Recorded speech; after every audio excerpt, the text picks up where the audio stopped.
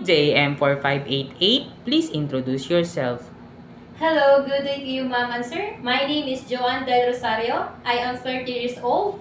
I'm happily single. I'm Roman Catholic, and I'm a high school graduate. Okay, Miss Joanne Del Rosario, I see that you have experience being a helper in the Philippines. What is your main duty and responsibility? My duties, responsibilities, taking care of baby 6 months and children, and marketing, ironing, cooking, and I clean the house, and sometimes I clean the car of my employer. Okay, Miss Joanne Del Rosario, I saw that you have experience taking care of a newborn baby which is 6 months old, right? How do you prepare the food of this newborn baby?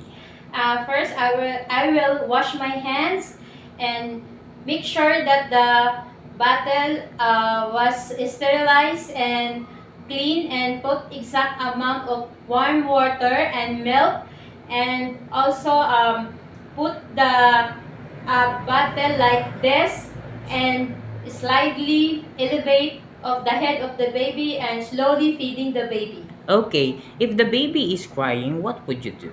If the baby is crying, first I will check the diaper if full or wet, and I will check the temperature and if the baby is hungry.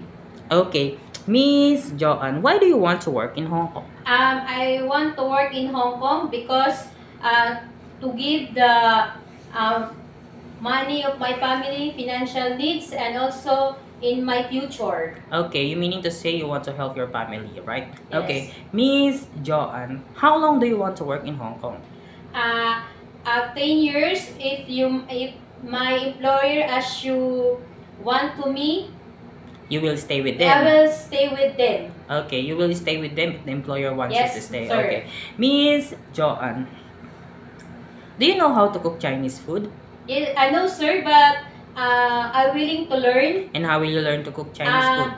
To watch the YouTube and the books of the food of the Chinese food. Chinese book. Okay. So you meaning to say you want to buy some books? Yes, to sir. cook- I will okay. buy the books of the Chinese food. Chinese book. Okay, Miss Joanne, it is okay to you to cut your hair into short? Yes, sir. Okay, it is okay to you to color into black. Yes, sir. Miss Joanne, if the employer don't know how to speak English, it is okay to you to learn Cantonese? Yes, sir. I'm willing to learn. And if the employer prepared some food that you are not familiar of, it is okay to you to eat the food that they prepared for you? Yes, sir. Okay, Miss Joanne, it is okay to you to share room with kids? Yes, sir. Share jobs with other helper? Yes, ma'am and sir. Okay, message to your future employer, Miss Joanne. Hello, good day to you, ma'am and sir. I am Joanne Del Rosario.